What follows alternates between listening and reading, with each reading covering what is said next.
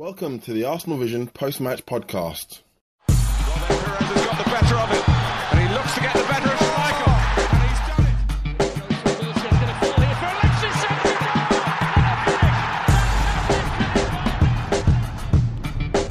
Henri, chance.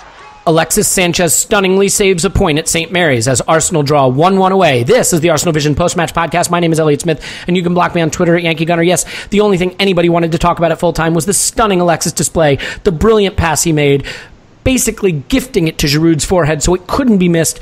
That's why we love Alexis Sanchez. That's why everyone is pretty much in agreement that he is the star of this team and needs to stay forever. But we will get to that and maybe players that people are a little less excited about as we discuss the 1-1 draw away to St. Mary's. Not to St. Mary's, to Southampton at St. Mary's. With Tim, you can find him on Twitter at Stilberto. Hello, Tim. Hello there. And Clive, you can find him on Twitter at ClivePAFC. Hi, Clive. Hello, hello. Hey, interesting statistic, you guys. Do you know that 2 seasons ago we lost 4-0 at St. Mary's? We did. I didn't know that. Yeah, 4-0. So we improved by 4 goals over our result just 2 short seasons ago.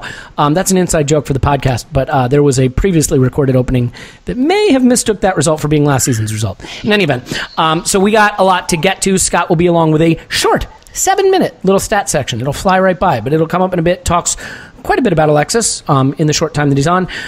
But Tim, let's start. And I want to ask you, were you surprised to see Mertesacker come back into the side? No, not at all, because and I listened. Obviously, I listened to the podcast that I wasn't on after Barté. Well, after we sent you the check, you better have. I always felt he'd go back to a back three. The telltale sign was the fact that Mertesacker wasn't involved against Barté, which told me that he was going to start this game. And I think he purely went for the back four against Barté because he didn't have anyone that could play right wing back. Reece Nelson's been carrying a knock. Wenger doesn't think Debuchy can quite do that role. He tried Callum Chambers there, it didn't work. So I think that was kind of more of a move of convenience. I was convinced that we'd go back to a back three and that Mertesacker would start. And after that, the rest of this 11 recently has been kind of picking itself. So there were no surprises. For me, I suppose a small surprise, which I've not seen anyone talk about at all, was that Theo Walcott didn't make the bench, which probably tells you quite a bit about how he's seen at the moment and the fact Tim, that's generated no discussion. He established his transfer value at Bate. Don't ruin it now. Now keep him as far from the team as possible. Have that be the last memory that agents and teams have of him. And, I'm kidding. I don't want to see Theo go, but, anyway, keep going. Yeah, so I mean that was probably the big surprise, and even I didn't really know that until I just watched the highlights before recording this pod. So that seems to have slipped under the radar a little bit. But no, other than that, I was not surprised at all to see Mertesacker start. I think, and I've said this a few times this season, one of the most interesting things about the Europa League lineups is it tells you exactly who's going to play the next game by dint of who's absent, and the fact that Mertesacker wasn't involved just told me he was playing.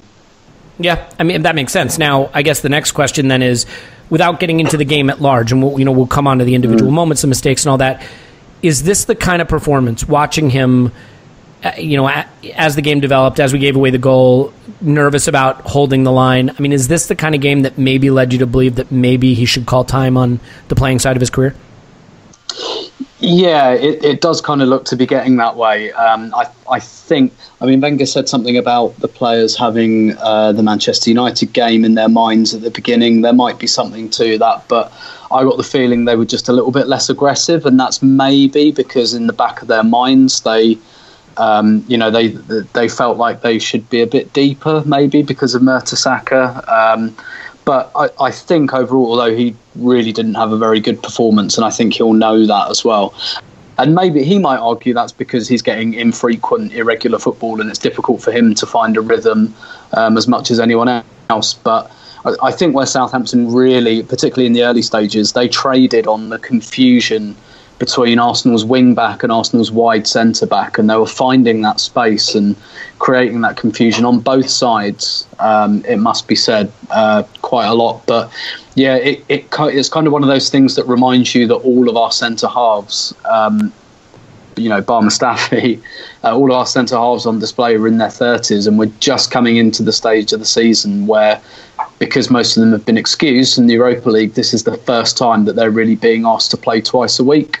And perhaps it's beginning to show in some of them. And, obviously Ramsey got injured, and this is the period of the season where that's going to happen. And this fairly settled lineup we've had for the last month or so, it will be broken up. That's inevitable. And I think maybe you're seeing a little bit of that as well. But usually with Mustafi there as well, he's a little bit, he's not fantastically reliable.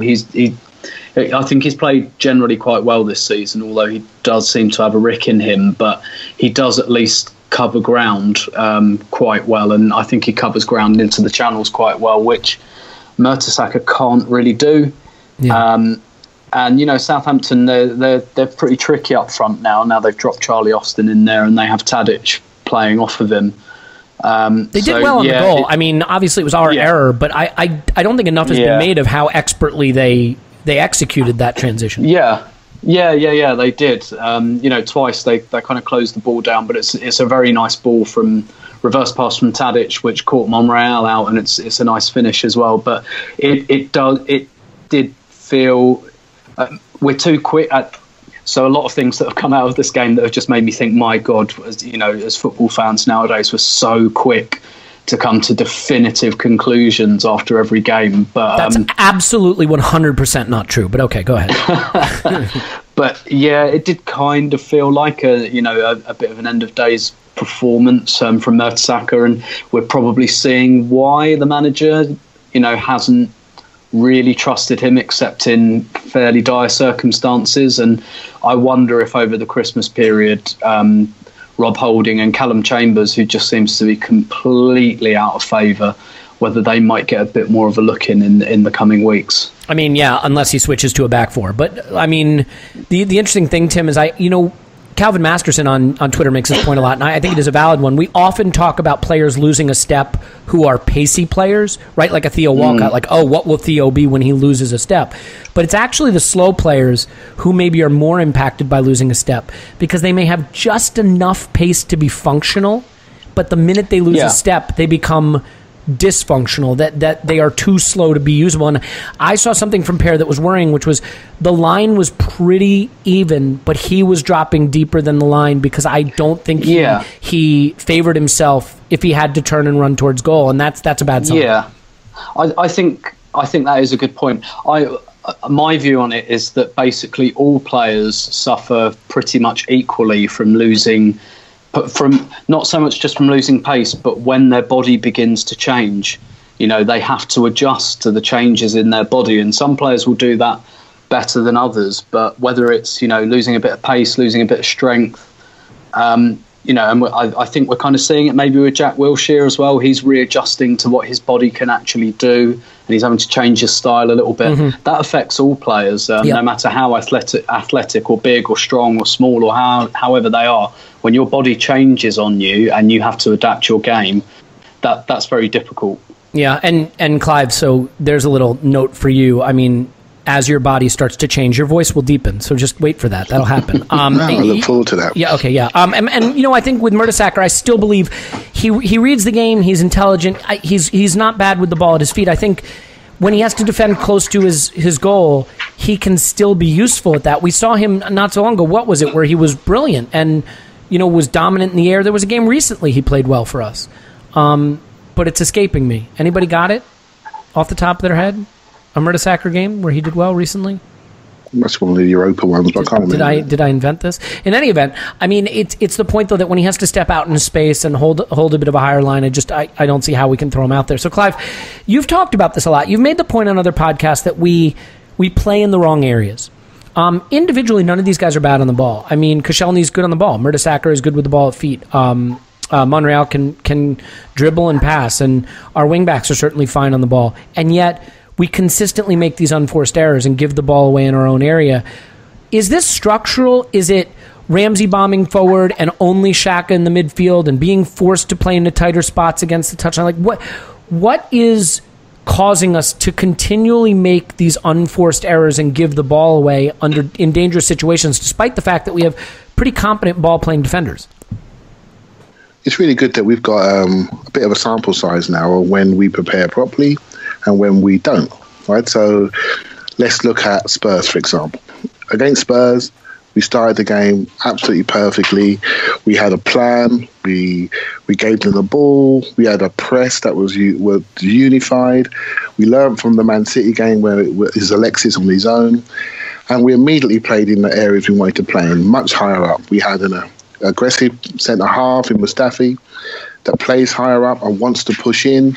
And so when he pushes in, he doesn't push halfway in, he goes all the way. And he tears through people and he creates incidents. Either gets a foul or he gets the ball.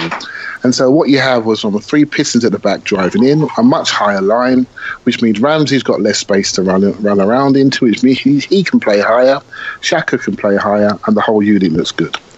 That's when we get it right. And then we just roll into Manchester United. We just roll into them. And to me, we had to do the same sort of plan.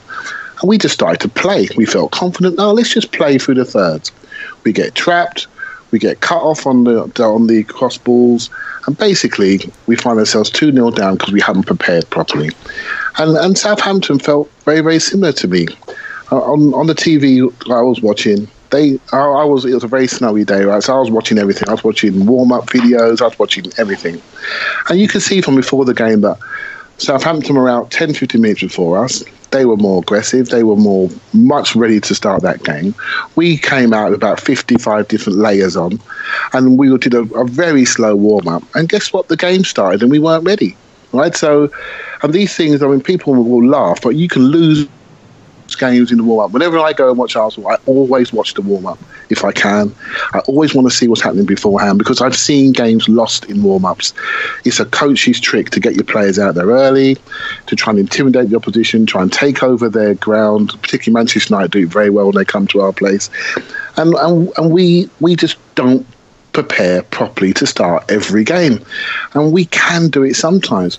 We did it for Spurs, we did it at Chelsea, and you can tell an Arsenal team in the first 3 or 4 minutes when they're focused and ready to go. Everton, another example, the ball was moving quickly, possession team, but we had the ball, and it was flying in the first 3 or 4 minutes. And you immediately sit back, you think, it's on today, it feels good. And then you look at the game on Sunday, and you just think, we're not ready to play. We could have been 3-0 down at the start. Yeah, so they had lots of chances. I think it's preparation. Go ahead. Charlie Austin could have had a hat-trick, right? Could have had a hat-trick. No, you're right. And you're sitting there thinking, okay, this is Manchester United again. Manchester United scored 2, and Southampton can only score 1. And that's the only reason why we got a draw, because our goal-scoring record away from home has been highlighted. We weren't scoring 2 goals to win that game. No way. So we were just fortunate that Czech made a save and Southampton were a little bit wasteful. And once we got the rust out of our legs, we started to play, and then we realised actually they're not very good. But by then now we've got a packed defence to play against, and that highlighted other issues, which I'm sure we'll get onto later. Yeah, I agree with all that. And Tim, I mean, it is unfortunate to go down that early away, because what happens is, when you're away, there is some onus on the home team, even when they're a smaller club, to come at you a bit, right? I mean, when you're at home, you have to attack a little bit. That's sort of how it seems to happen. But you give them that early goal, and you let them sit in a low block and counter. And unlike the United game, where we were actually scintillating an attack as they tried to sit back, and they really didn't seem like they ever were organized enough, Southampton looked very organized and comfortable repelling us. This game actually followed the pattern I would have expected from the United game. Them looking very comfortable, keeping us out and counterattacking, creating chances that way. But the question I have for you, so after we fell behind, I was watching the way we were building play. And Koscielny was 25 yards from their goal. Monreal was 25 yards from their goal. A lot of the final third passes we were attempting, a lot of the entry passes into the final third were having to be made by center backs. And, if you plot passing percentages, the further from the opposition goal you are, that's the highest passing percentage. The closer you get to the opposition goal, obviously, the passing percentages drop, right? So if your center backs are 25 yards from their goal trying to play final third entry passes, those are going to be tougher passes, more likely to be incomplete. And if they are incomplete, well, where's your center back standing? 25 yards from their goal, right? And he's got a bum Achilles, and he's got to run all the way back. I guess my question to you is, if that's how we're going to try to build the play, push everybody into their half to chase the game, and it's Koscielny and Monreal, should the manager have made the switch immediately? Should he have gone to a back four, brought in an extra midfielder, so it's not your center backs 25 yards from goal, but a little more control in the center of the pitch, in the advanced areas, making those passes from midfielders instead of center backs? Yeah, maybe. I think we spoke about this a little bit last week about how Xhaka and Ramsey, how they set up and how they quite often play a different game in the first half compared to the second half. And in the first half, they really push up. And what that means is that then the centre halves are the ones who are relied on to make those kind of line-breaking passes, which Mustafi is really good at, certainly. But it kind of feels like... Do you remember the Swansea home game where Swansea went 1-0 up? And we were faced with their kind of deep block, and actually that tactic of pushing Xhaka and Ramsey up, it stops working basically when teams have just got 9 or 10 behind the ball. Yeah. And what we did against Swansea very well was we then had the half-time team talk and said, right, they're sitting off. Xhaka, you come 10 yards backwards and start hitting the wing backs.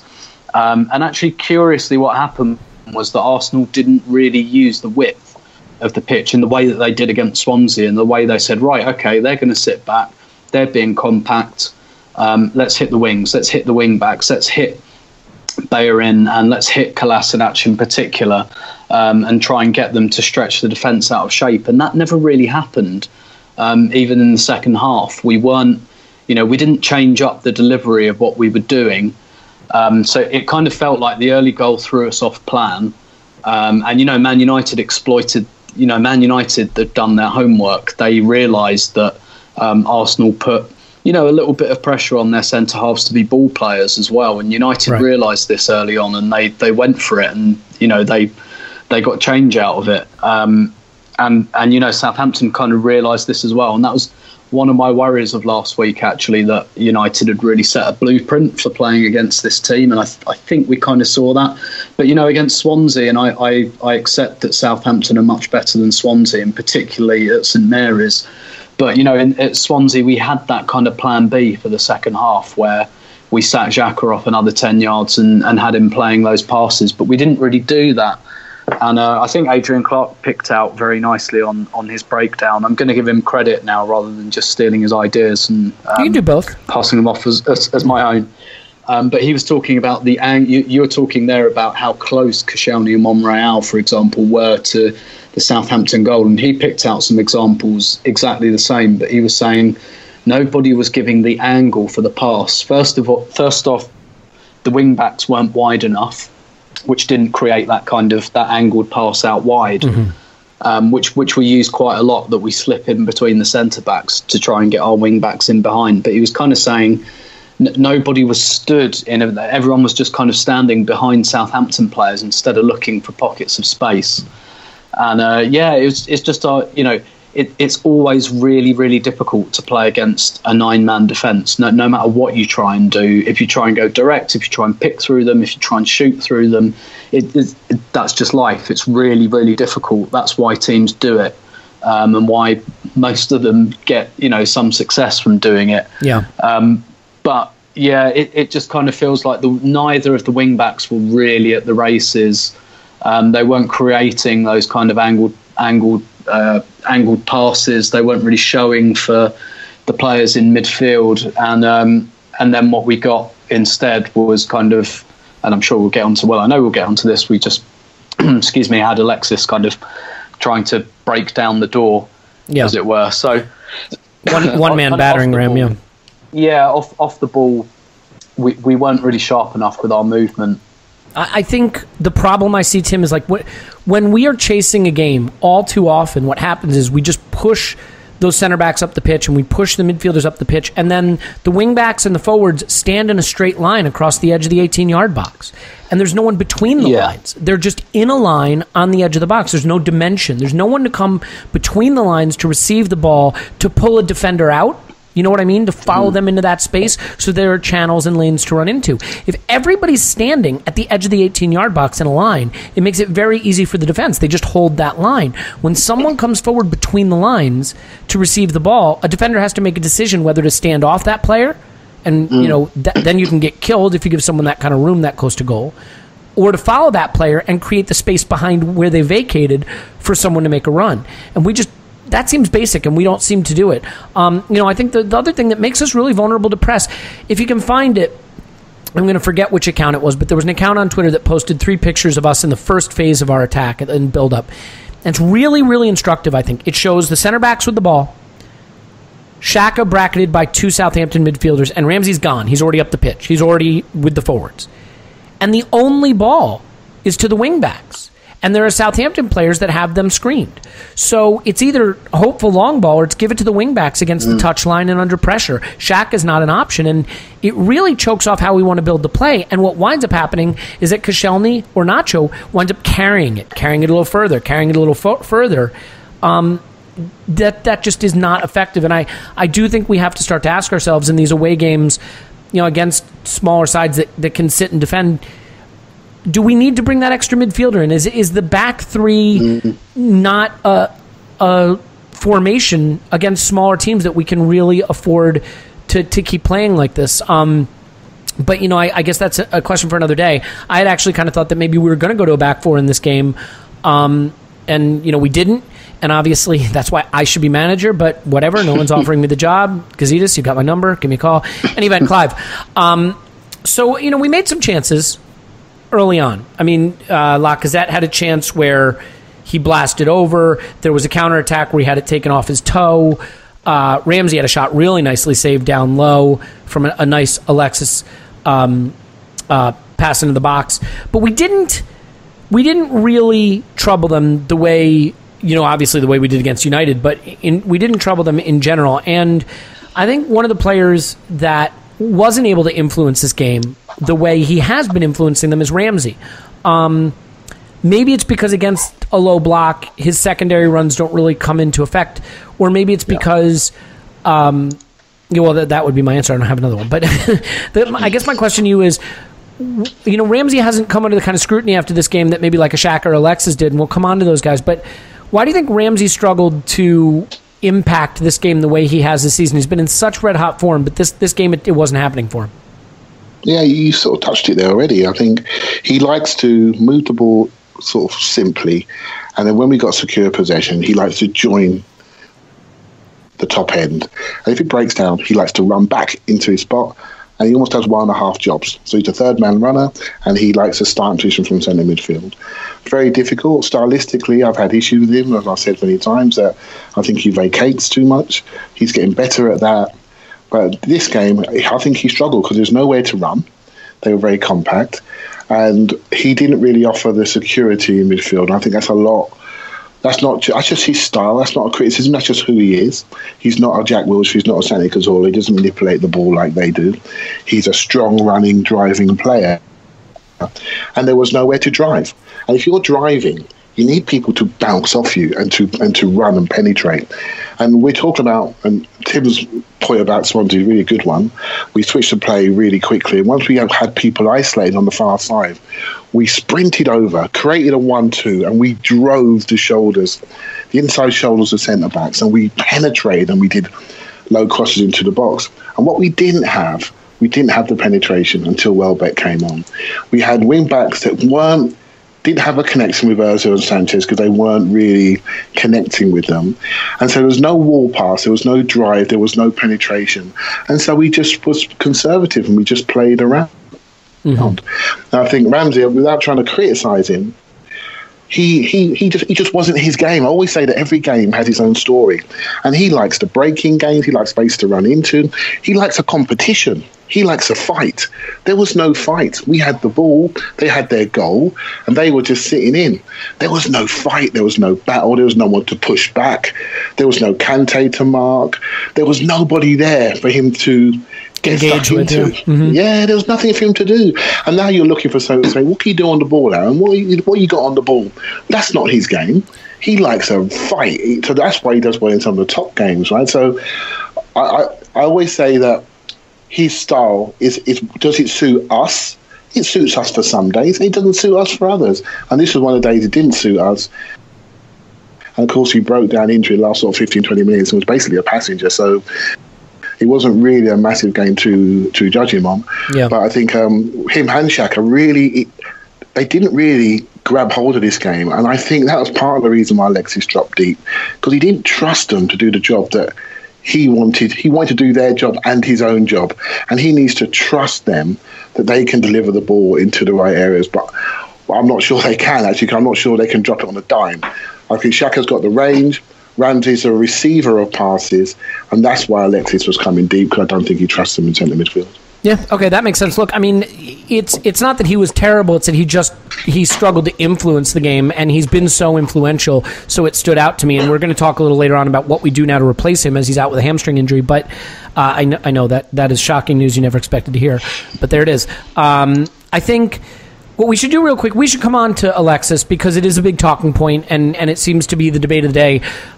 Then we can talk a little bit about the goal that equalized, the result, where it stands in the context of the season, the Europa draw a little bit. We got a lot more to come on to, but let's do this. Let's hear from Scott, get the stats. He'll tell you a little bit more about Alexis' day from a statistical analysis standpoint, and then we'll come back, ignore everything he told us, and get really, really mad about how terrible Alexis is. We'll be right back.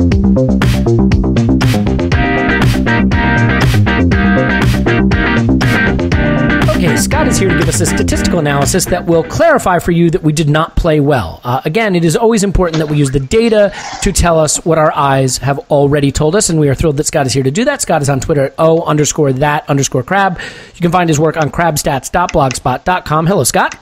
Hello. Yeah, so look, not a match that any of us are going to be firing up over the summer when we miss Arsenal, especially us Americans who won't have any reason to watch the World Cup. We're not going to be watching this one again, not a classic, but we did salvage a point. From a statistical standpoint, how'd the performance look to you? A fortunate result. So I had Arsenal with a 18% or a 13% chance of getting a win and a 30% chance of getting a draw. And there was a 56% chance that they should have lost this match. They were out XG'd in this match, and one of the other things is they only created 11 shots, which is really not good, especially for a team that was chasing the game for 97 minutes or something like that. I mean, compare that to the United game where we were chasing the game and we created whatever it was, 33 shots or something. So you would think that game state would have led to more shots, but in fact, we were pretty low on shots. So what did the XG come out for you for the match? Overall, Arsenal had 0.58. Okay, to Southampton's 1.19. Okay, so not just not a win, but not an XG win, which is, we've been champions of XG, and now we don't even have that to put on our mantle. As far as individual performances go, well, before we get to that, one stat that you told me right before we hit the record button that I thought was interesting: no big chances in the match whatsoever.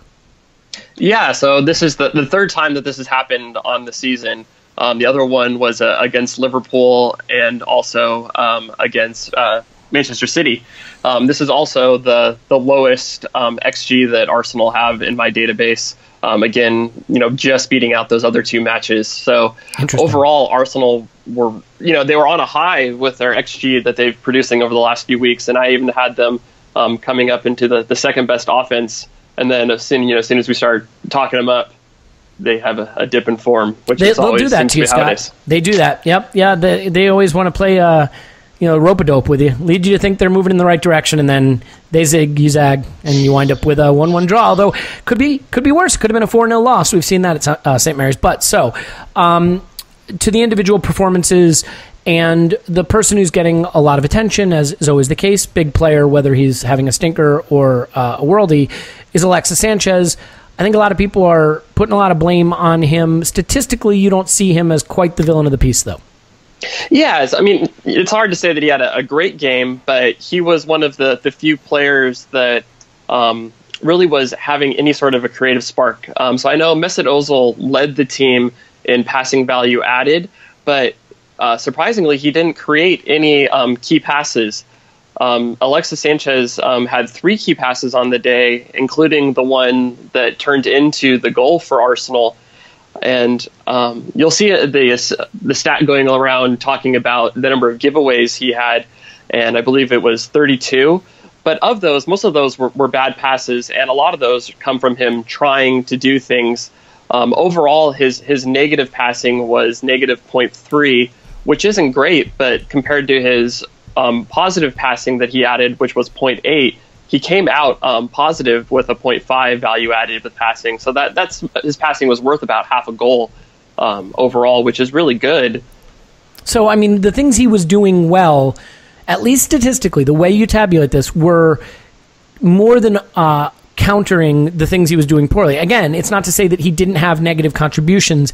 It's simply that the way you calculate the statistics, the positive contributions outweighed it. I mean, is that what you're seeing? Exactly. So overall, looking at things, so I try to take everything into account that a player does on the ball. So dribbles, moving the ball with passing, carrying the ball, and then also look at how many times they've been dispossessed and how many times they misplayed passes. And then also I try to add in the XG that's not caught in there. And overall, he was worth 0.2. So I scale this to goals to make it at least a little bit more comprehensive and easier to understand. So his net value added in terms of goals to Arsenal was 0.2, which was third best on Arsenal, behind Mesut Ozil, Aaron Ramsey, and Granit Xhaka. So he was behind those three, so he was fourth best? Yes. Okay. And I mean, it's ironic, right? Because I think there were a lot of people that would say Xhaka had a stinker, Alexis was terrible. And, ultimately, that can still be true even in the face of these statistics, but it's the point that at least in terms of the statistics, we can measure what he was doing that was hurting the side was outweighed by the things he was doing to help the side as far as data goes.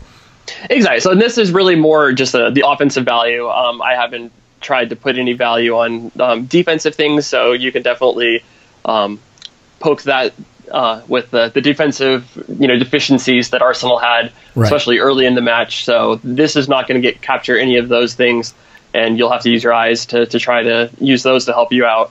One last little tidbit that I thought was interesting you mentioned to me, in terms of the kinds of passes that can be hurtful, the through balls that people run onto, not a one of them connected in this match. Exactly. So, yeah, Arsenal lead the league in attempted through balls and completed through balls with over 6 a game, and they complete 2.5 a game. And this match, they only had one from Alexis Sanchez, and that one did not come off. So you could definitely see Southampton packing the box, and Arsenal were having all sorts of trouble unlocking them. There was a lot of that sterile possession where they were passing in the U shape around, and nobody could really find that final killer ball. So, I mean, I guess the lesson here with game state, unlike the lesson in the Manchester United game, is when you gift a team a goal, sometimes it means you go on the all-out attack and batter them, but sometimes it means they can sit compact and organized in a low block and you can't break them down. Can't find the space.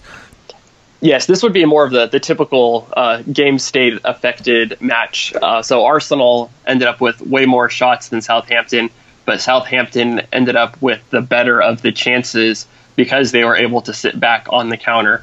Even after they scored their goal, they ended up matching Arsenal XG-wise. So even though Arsenal were taking a ton of shots, Southampton's one big chance that they had on the counter was worth more than all of those pot shots that Arsenal were taking. Yeah, and I guess the lesson here, and I mean, I realize it's one that you need advanced metrics to understand, and maybe that's why the team doesn't get it. Maybe they're not looking at these metrics the way Scott is, the way, of course, I am. The lesson may be, don't give away stupid early goals. If only someone would tell Arsene and the team. But until they do, we'll have to suffer through this kind of thing. In any event, Scott's on Twitter at _that_crab. He is the guy you should direct abuse to for defending Alexis Sanchez, not me. You can find his work on crabstats.blogspot.com. Scott, appreciate it. We will look forward to speaking to you after the 10-0 win at West Ham. Awesome. Yeah, I decided the Alexis is my hill that I'm going to die on. Well, you know what? It's a beautiful dog-filled hill, and you'll be able to throw the ball and run and chase and have your fur blow in the breeze. It'll be wonderful. Thank you. All right, bye-bye. Bye.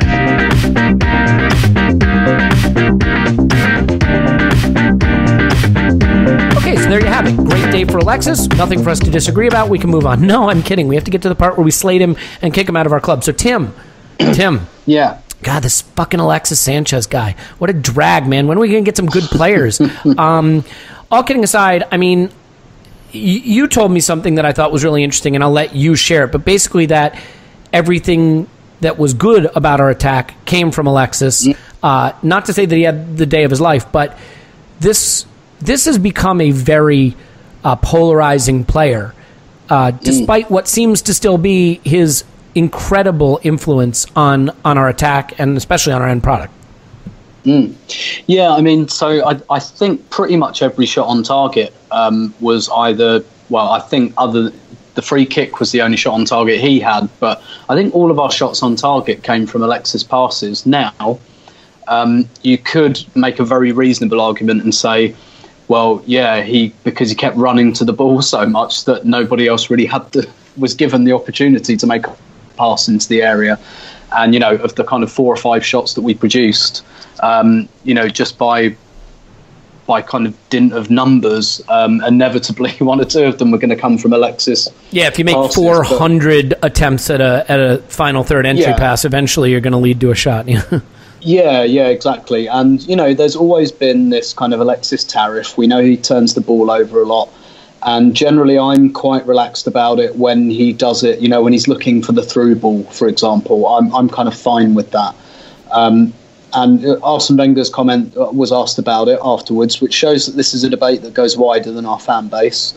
Because, a journalist asked him about it, and he said something. I can't remember his exact words, but he said something like, "We want him closer to goal," and I think that's what he means. I think that he means, look, I don't mind if you get a 67% pass completion or whatever because you're trying through balls and they're just not coming off. But when you're giving the ball away like 40 yards from goal, then it becomes a bit of a problem. But I think this debate, and there's no doubting that Alexis is, by his own exalted standards, he is not playing well. There is no doubting that.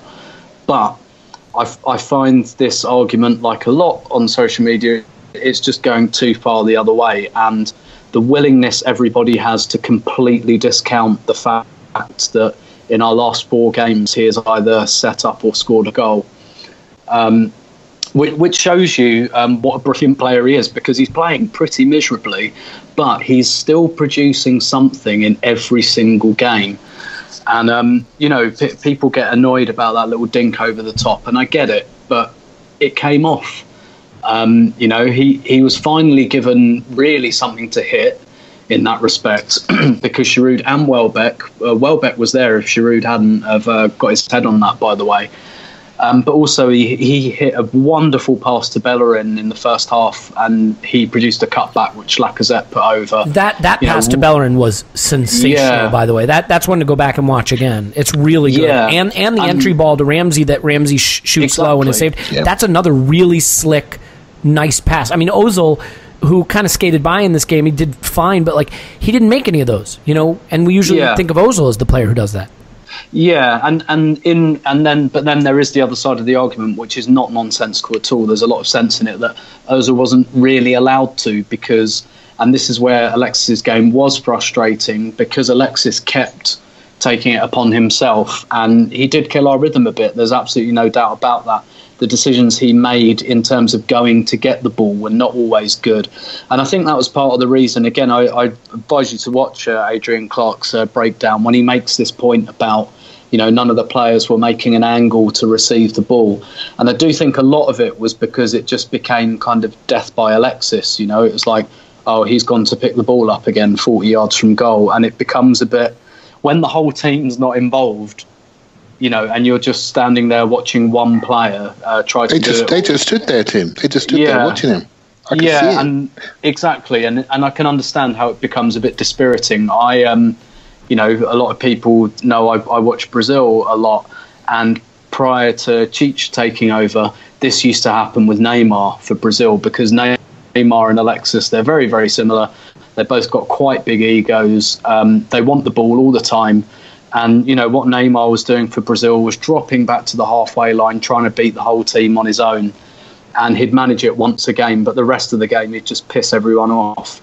And they wouldn't go looking for the ball, because they'd just go, oh, what's the point? Neymar's going to pick it up and, he'll try another one of his mazy dribbles. And if he gets to me, fine. But if not going to worry about it. And there was an element of that in this game as well. And I do think that some of our kind of more explosive players, or our players with that bit of movement, were perhaps not, I wouldn't say demoralised, that's going over the top, but it becomes monotonous basically when the game doesn't have that variety, and I do think Alexis does have a tendency when we go a goal down to panic a little bit. I remember a couple of years ago he came on in an FA Cup game.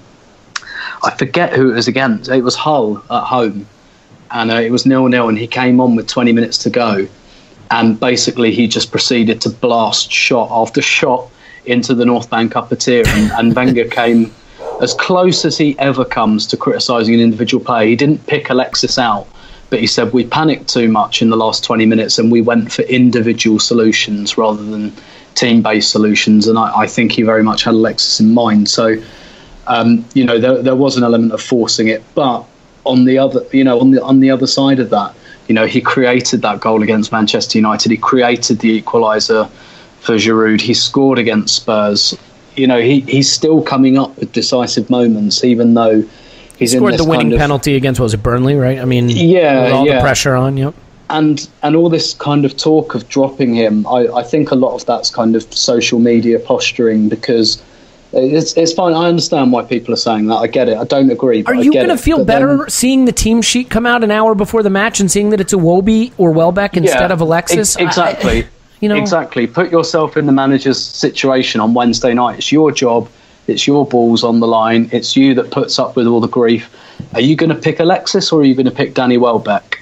I mean, remember the Liverpool game? Was it last season where he, quote unquote, disciplined him and didn't start him for half the game because he had, gotten into an argument, I guess, on the training pitch, and we didn't come out fired up because Alexis wasn't in the game and passing all around them, and suddenly we were fluent. We were fucking horrible, so bad that he had to be brought on at halftime to try to rescue us. And I think basically the main takeaway here is there's always a bit of yin and yang when you play Alexis Sanchez. It's largely good, and there's some bad. At the moment, the kind of the heat map on the bad is coming up, but I do think that people are too quick to completely dismiss the good. You're seeing loads of people going, "Oh, he's shit. I hate him. Sell him. Kill him. Whatever." He doesn't want to be here. Is my favorite one. People can tell that.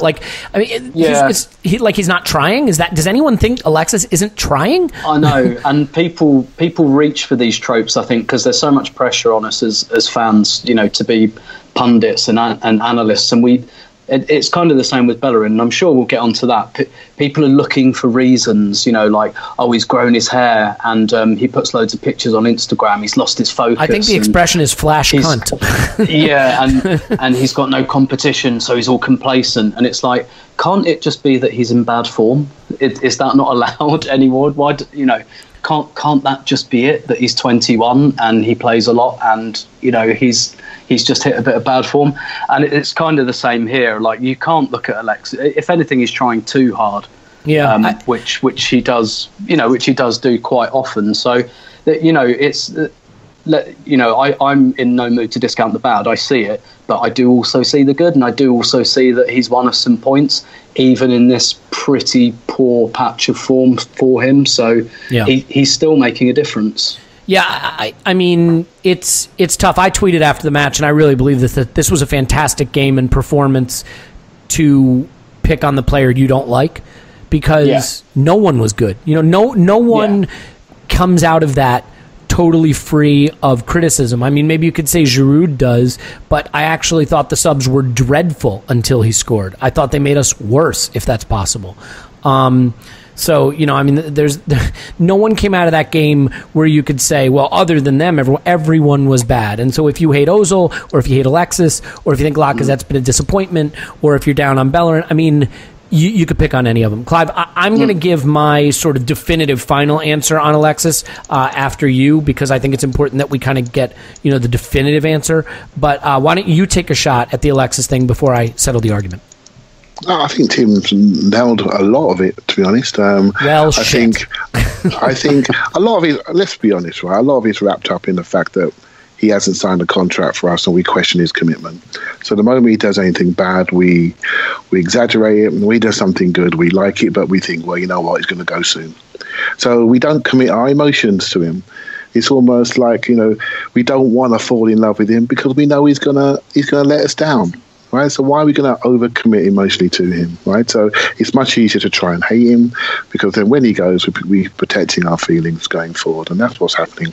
We look at the facts of the game, as it was highlighted by Tim and by Adrian Clark today.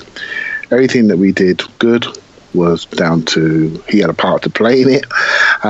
Yes, some of the dribbling that he did across the face, going square across midfield and getting dispossessed, that was almost disrespectful to your teammates. There were square passes on there, and you just chose to hold it and hold it and hold it until you lost it. Then you chase after it. Well, people are not impressed with that anymore. We've seen you chase after lost causes before, so that doesn't work anymore. Lay the ball off, trust your teammates, get it back into good areas and go from there. And I think a lot of that's down to just the style of players we have around him. I don't think he trusts very many of them. I think we all know he passes to Ozil. He actually passes to Jack Wilshere a lot, actually. I think he trusts him technically. And there's some players he likes, there's some players that he don't. And it's obvious. You can see it. The fans can see it, and that's why you polarise his views. So I think Tim's nailed a lot of that. For me, I like him, but I don't think he's ever emotionally invested into Arsenal. It was always a 3-year stop for him, and we've made him stay 3.5, 4 years, and he doesn't like it. And this is what we're getting. And I'll be happy when we have... It's quite interesting watching Man City yesterday. Their two flagship players, Silva and De Bruyne, in the middle of their team, protected by Fernandinho. Everyone trusts them. Everyone gives them the ball. Everyone knows they are the people that run that team. And our two flagship players are higher up in the team, not in the middle third. They're in the top end third. And they are positionally, they are maybe away from the heart of the team, but they are the emotional heart of the team. And emotionally, we're not sure about them. So as fans, that's why we polarise. Yeah. And when they're in the right areas, near Lacazette, we look fantastic. When they're not, we don't look so good. We look disconnected. We don't create enough chances. And that normally happens away from home. So I've always said a formation change away from home to having two forwards and one in behind is what I'd like to see, rather than a 2-1, if you see what I mean. And I'd rather get connection with Lacazette and play in the higher up areas a lot more where our flagship players are, but we don't tend to do that. So yeah, look. So there you go. So that's my definitive, mate. Fair enough. I thought it was decent. I think, look, thank you. There's a lot wrong with Alexis right now, and he's definitely not in his best form, but we've all seen it. He collects the ball, and he takes that one dribble inside, and he looks up, and he takes another dribble inside, and he looks up, and he tries to beat another man and looks up. And the reason he keeps looking up is nobody's making a run. I mean, he loves to play a through ball. Here's a really amazing statistic. Since 2014-15 season, he's played 149 through balls. That's the most in the Premier League. Fabregas is second with 93, so 56 fewer. Okay, almost a third fewer. More than a third fewer. But Fabregas has completed just one fewer, 40-39. So he's hitting through balls at an astonishing rate, but they're not connecting. I don't think Alexis's problem is that he's selfish. I think Alexis's problem is that he wants to win the game every time the ball's on his foot. He wants to score a stunning goal, or he wants to create a stunning goal. And that's a great instinct. And to Tim's point, I think if you're 18 yards from goal, you can play that way. If you're 40 yards from goal, you can't. And this is one of the problems with the back three that I think we have to revisit. With the one fewer player, that may not have been English, but go with me, in midfield, Alexis is dropping deeper, and he's collecting the ball off the wing-backs 40 yards from goal, or he's collecting it from from Xhaka, or whatever the case may be, or even off Nacho or Koscielny, and he's 40, 41 yards. I mean, his average starting position this season is 44. His average touch is 44 yards from their goal. And in that position, carrying it too long, getting dispossessed, making bad passes can hurt you. The other problem is, this is our best scorer. I mean, with all due respect to Lacazette, who I adore, Alexis Sanchez is still better at scoring goals than him, and he's not getting on the end of moves. And so we are emphasizing his flaws, right? His wayward passing, his desire to do too much with the ball, and we are de-emphasizing his best qualities, which is his ability to create chances and finish chances by virtue of where he is having to collect the ball on the pitch. And so we need to find a way to push him closer to goal, as Tim alluded to, as the manager alluded to, and that may be going to a back four again and adding another midfielder, someone who can get between the lines a little bit and get the ball to Alexis in more advanced spaces. He's not overlapping. He's not playing with Kolasinac anymore. He's just not. Kolasinac and Alexis were exchanging the ball well at the very beginning of the season. Or maybe it was when Alexis wasn't even playing really. There's no overlapping going on there, and so there's no width. he's just not getting the ball in the right spots. I do think he stopped running. He stopped running for it. Yeah, he stopped running too. He hasn't been overlapping. And I wonder, I do wonder if that's an instruction, Clive, to be a defense against the Alexis turnovers a little bit. The idea that if he overlaps and Alexis gives the ball away, we're too vulnerable. So when Alexis starts doing his cut inside move, Kolasinac has been instructed to stay a little deeper. One thing that I think is misleading, you guys, people quote these turnover stats like, he turned the ball over 33 times, 32 times, and it sounds like a lot. It's important to remember that those include misplaced passes, okay? That's not him just giving the ball away, being dispossessed or dribbling it off his feet. Sterling was dispossessed 9 times at Old Trafford, and that is the highest total in the league this season for dispossessed, okay? They won that game, and Sterling was just fine in it. So you can lose the ball a lot and still be having a good game. The other problem is this is where we need a Rick and Morty style dimension portal, a portal gun. Everyone said Alexis should have been subbed, and I agree. You know what? In a pure meritocracy based on his performance, you guys, he should have been subbed off. He was having a bad game, and yet he creates the winning goal. Now, what we can't see is the dimension where he does get subbed off and we play a lot better and the ball's moving faster and maybe we get 2 or 3 goals. So we don't know what would have happened. But this is why it's hard to take him off the pitch, because he does. He pops up with a decisive moment, and few players have that ability to be having a stinker and still pop up with a decisive moment. So he did, and that leads us to the substitutes and sort of what happened in the last half hour of the game. I mean, Tim, 2 questions. Do you think the manager was too slow to make changes, and do you think he made the right changes?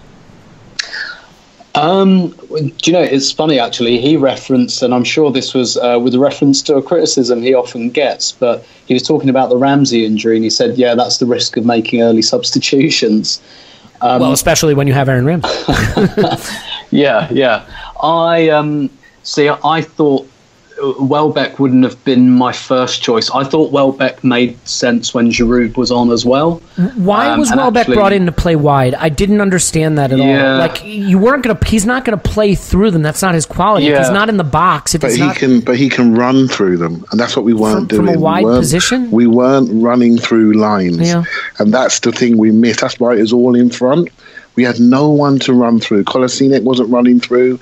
Bellerin was only running on the break. So we had no one to cut in behind. So when those chip passes had no targets. Right? So you don't think we needed the one more dagger ball, the one more needle player. Bring in Wilshere. Well, anyway, hang on. Let's let Tim finish his thoughts on it, and then we'll steer it over to you, Clive, and you can correct us. Yeah, I mean, so. Alexis had a bit of a target for those dink balls over the top when Giroud and Welbeck were both on, because then Welbeck kind of pushed in almost like a second striker, because he knew, everyone knows Giroud can head the ball, so he's going to have 3 defenders around him trying to rip his shirt off, so maybe I can get something. And like I said, with the Giroud goal, Welbeck was there on the shoulder. So I think in a game where one of your substitutes gets the equaliser, it's difficult to really to kind of really critique the substitutions too much. Completely understand why he went Wilshere for Xhaka. I thought that was fine. We needed someone at that stage probably to carry the ball, which Wilshere did, and I think he did it fine. We had to try and do something a bit different. I mean, Welbeck's maybe the only one to question, just because he's really not playing well since he came back from this most recent injury. The others, I put it this way: I didn't have any better ideas myself. Yeah, I guess that's a fair point. I just, you could make the argument, and I thought Lacazette was fading. He was running out of ideas, but I mean, he's your £50 million striker, yada yada yada, narrative. But he is a great finisher, and I guess the question is should we have gone to just more of a pure two up front? It left Lacazette on. To play next to Giroud, something like that. I mean, Clive, do you feel it was handled the right way, the wrong way? I mean, what did you make of this? I did. I did think the subs were fine. I honestly, and I thought the order of them was fine as well. I was looking at the game. I was really frustrated at our lack of running through lines. I was hoping for a dribbler, and the only dribbler we had was the one that was losing the ball all the time. So I was a bit frustrated there. So when Welbeck came on, I was hoping that he would start to make some darts. He made a couple. He was active. It wasn't as successful as I hoped, but I understood why he was the first one. Giroud for Lacazette, that made sense. He was tiring and he was just running out of ideas. And Jack could have come on for either Xhaka or Ramsey. In hindsight, I wish it was Ramsey because I don't want to see him injured because he broke down later. So we lost that player in there. So but it didn't really matter because Southampton had settled by then, so we could just push him back. And I thought Jack did fine. He carried the ball. He was trusted. And I felt Alexis went higher up when Jack was there because Jack can manipulate the ball. He gives you what Tim always talks about. He gives you that technical security. And when people see that, they don't do it themselves.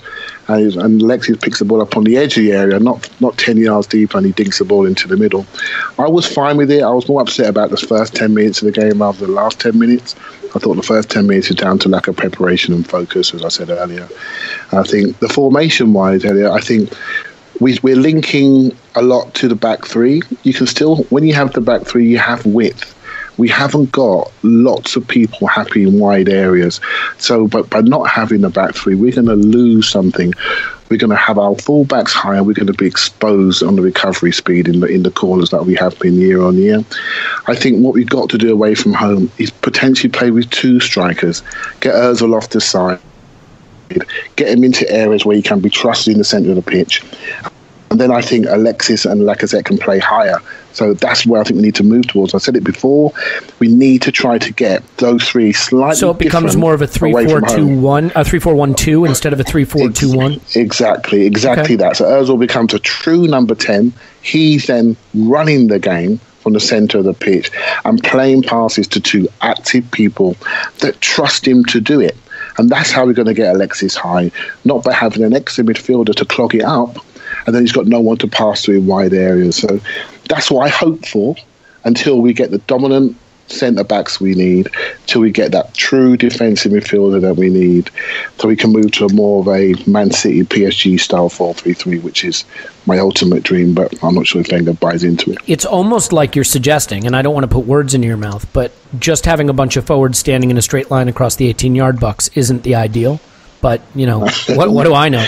Well, look, we did get the goal, and we got the goal to equalize. And, Tim, after the game, the manager was very blunt about it. Olivier Giroud will play more. My question to you is why? And, look, I realize it's kind of become a meme, a trope, a joke. Elliot hates Olivier Giroud. Here's his chance to beat up on him. But, like, we know what Olivier Giroud gives us. There's a reason we bought Lacazette. There's a reason he's been trying to buy a striker. Like, if Giroud's going to come in and play, it's going to be at the expense of Lacazette. We're not suddenly going to go back to 4-4-2. Okay, he can't play Lacazette, I wouldn't think, in one of the two behind the striker. And even if he was thinking of that, would you rather Lacazette play there than Alexis or Ozil? I don't think so. So it's like, it's hard for me to understand that statement, especially in the context of the fact that, like, look, I realize this wasn't our best day from an attacking standpoint, but since we've started going with Lacazette, Alexis, and Ozil, I don't think anyone would suggest that the attack is the problem. That, you know, what we really need to do is find a way to fix our flagging attack. Like, that's not the problem. You're going to have games like this where you fall behind, they defend in a low block. Look at Chelsea. Chelsea just lost 1-0 away to West Ham. You know, like, this shit happens. So, I mean, what do you make of the manager's Giroud will play more comment? I mean, we know he loves the player, and we do know that when it's his favorites, he finds a way to get them back into the team. Do you think this is maybe just kind of a convenient time for him to say that because with fixture congestion, he's going to have to do it anyway? Yeah, I think so. I should preface this by saying someone stopped me on the train on the way back from Southampton and said, "Are you that guy from the Arsenal Vision post-match podcast?" That's awesome. Not quite. No, he said, "I bet Elliot's head exploded when Giroud scored."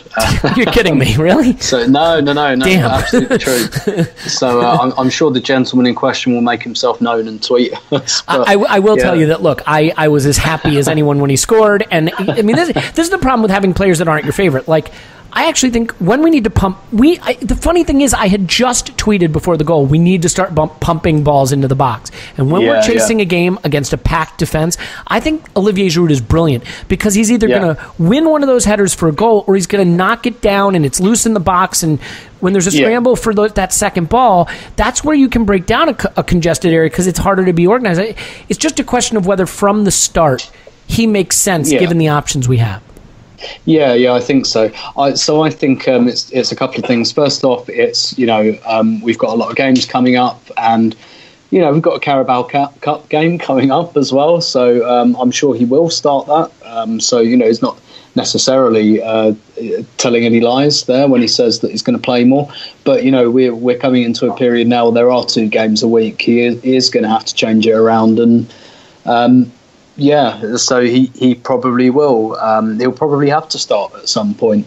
But also, you know, the player himself is still very coy about where he sees his future in January. He's still, you know, he just decided to stay this summer.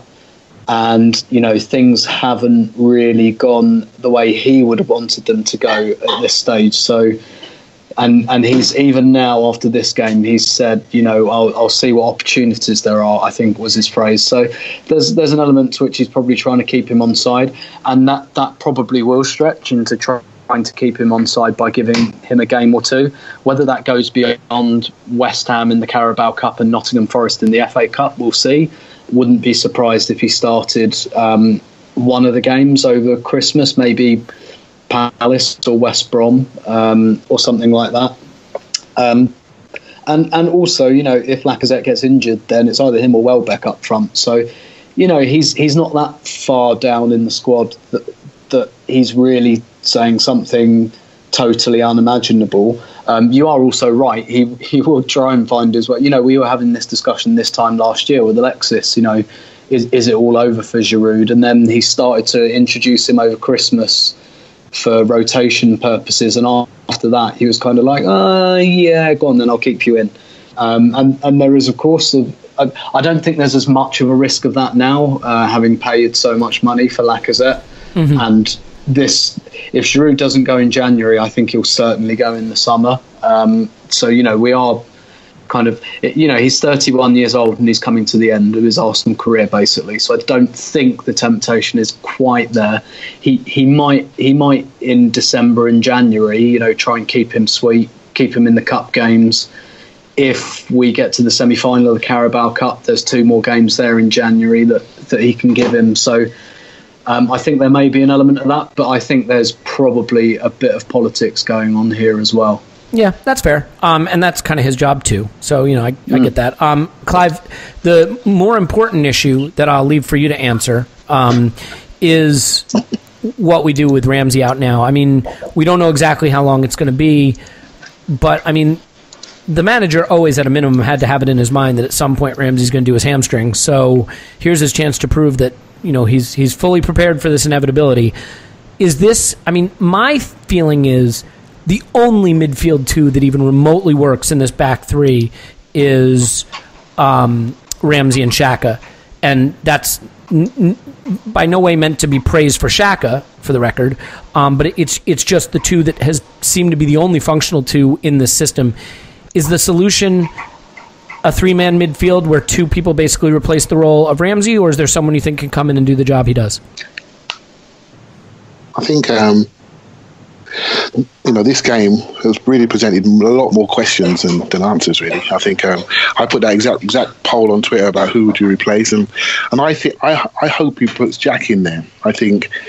I think he can do that job. I think he'll do it differently. He won't be running past the centre forward. He'll be controlling the centre of the pitch, and I'm a fan of that. So I'd like to see Jack get a go at West Ham. I'd like to see, you know, away from home, I still like to see that one change of hopefully Mustafi comes back. I think the back 3 only works well when he's there in the centre. So that's how I see it going. He might go 3. But he might bring Iwobi in and then take a player out from the back. I mean, I think this game brought a lot of questions. I'm generally not sure. But you know what Wenger like? He'll bring in Coquelin. He'll bring in Coquelin because he wants security. He won't want to give up any more. I can hear silence, but I can sense it. Right? I'm going to let you finish before I stomp all over. I can just hear. It's like you just went to the drawer to get a knife out, right? So like, I hope it's Jack. Because I think we'll look after the ball, and once we start looking after the ball against West Ham, they'll just drop back and we'll have them.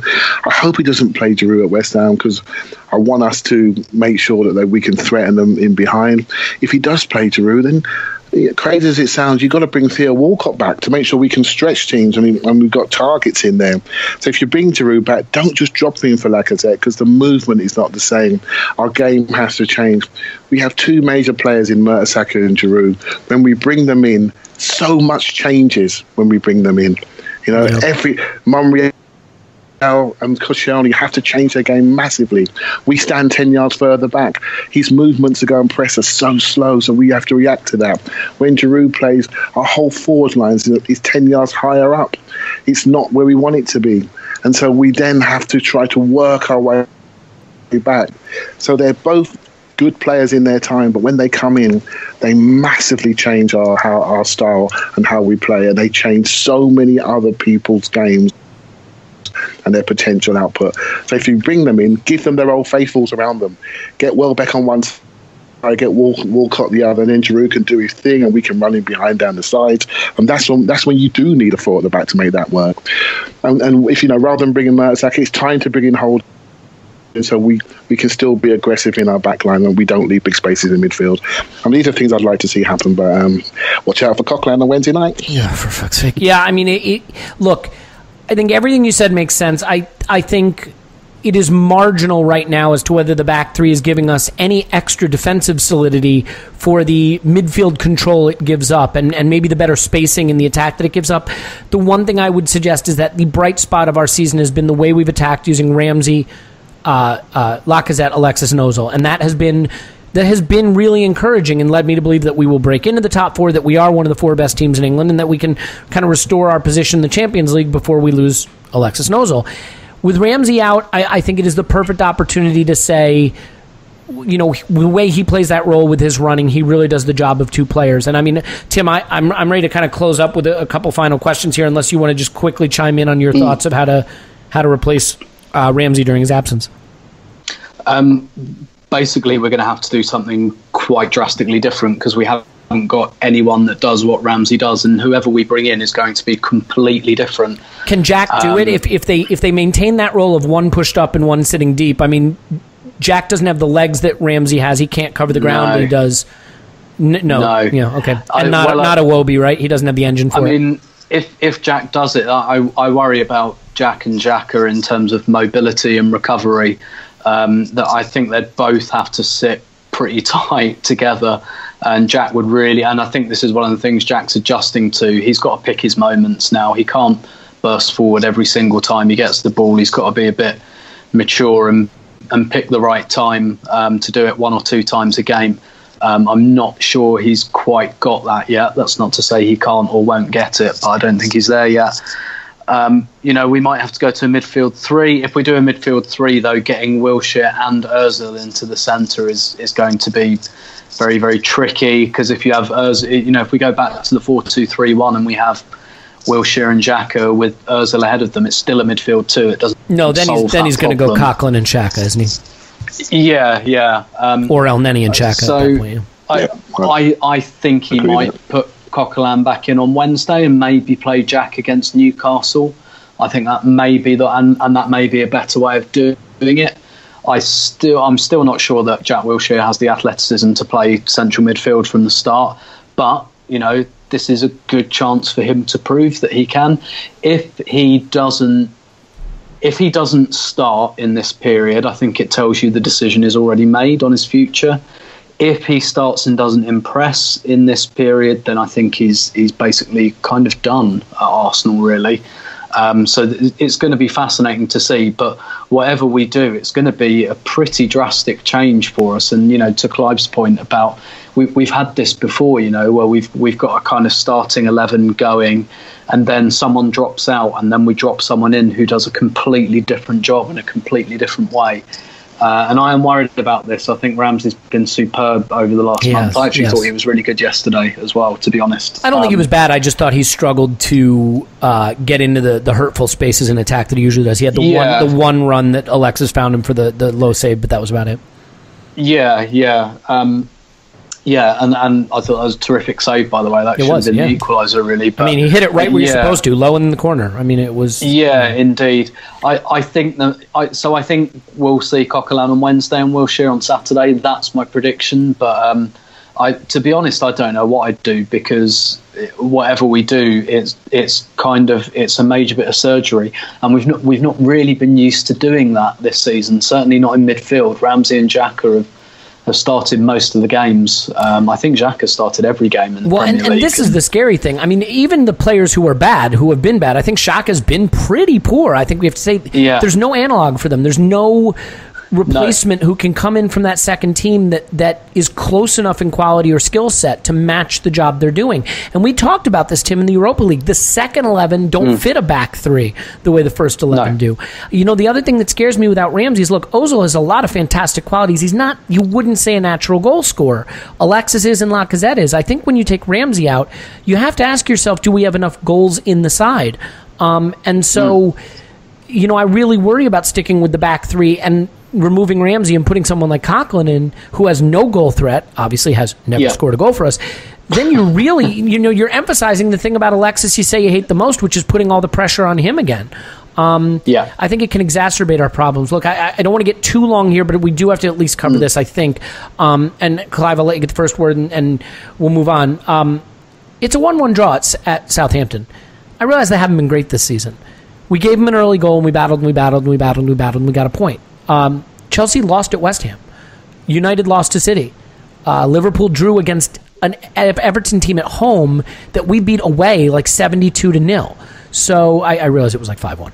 But the moral of the story is, like, bad results get thrown up in the Premier League, and getting a point out of that, actually in the context of what we're trying to achieve this season, is just fine. Like, it's not what I wanted. It's not what we should hope for, and it wasn't the performance we wanted. But have we gotten way too granular in the way we analyze the team on a game-to-game basis? I mean, is this a really bad result, any really bad performance that should send shockwaves through the team, or is this one that we should shrug off, be thankful for the point, and move on? The latter. We should shrug it off. I mean, I'd have loved the point at Watford and Stoke that we deserved, that we didn't get, we couldn't execute, and we should have got points there. We were well beaten at City, and we just deserve what we got there. But those two games really annoy me. We deserve what we got at Anfield as well, and we didn't need to lose them, because we were better, and we managed to throw those games away, right? So we didn't throw this one away completely. First goals really count in the Premier League, and we need to start games properly. It's amazing. We've recovered more points from trailing this season than any other team in the Premier League. So we need to stop trailing, and maybe those recovered points become wins. Yeah. Exactly. And, for all of the fantastic, exhilarating attacking play we saw against Manchester United, it's quite interesting that this team, the thing they took forward into this game was the 10 minutes at the start. And we let that affect us. It's amazing management that we can't manage to take the positives we saw. We had fans clapping the team off against Manchester United, but we managed to take the insecurities into this game, which I find really disappointing, that we can't take the positives out. As a fan group, I am taking the positives out of this game, because we scored late, we didn't lose it, and we just need to chill sometimes and just say, you know what, that didn't work out. Can we learn the lessons? Can we work out a strategy away from home? Can we start games sharper? What do you need to do to get Alexis higher up the pitch? Let's fix the problems that this game gave us. Let's see if we can do that against West Ham and against Newcastle and go from there. Yeah, I mean, simple tactical things to correct. When Nacho or Koscielny has the ball 25 yards from their own goal, it shouldn't be Xhaka standing 30 yards from them, bracketed by two players, and Ramsey not even in the shot. Like, I know there's no such thing as a shot for you, Tim, because you're actually at the stadium, but for me, that's a thing that happens on the TV screen. In any event, Tim, I assume you don't need a big soliloquy on this. You agree we've probably overstated the doom and gloom around this game? Yeah, I mean, like in a season, it happens. In a season, it's disappointing that we basically gave away a goal start, because had we not done that, like, I really, goals change games and everything. I don't think this goal really did change the game. I'm projecting here, because it's completely hypothetical and we'll never know. But I don't think that goal really did change the game. It probably changed the first 10 minutes and put the wind in Southampton's sails. I think the pattern of the game would have been exactly the same at 0-0.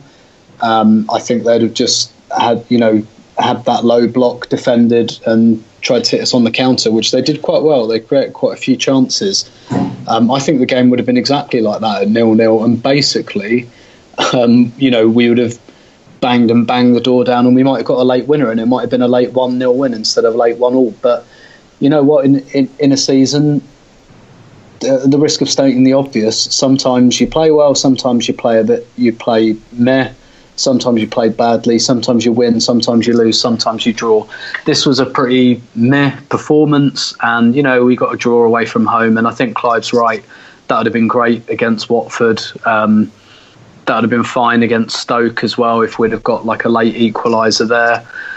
We had plenty of games like this in the unbeaten season. We drew 12 games, and quite a lot of them were like this. They were like pretty middling away draws.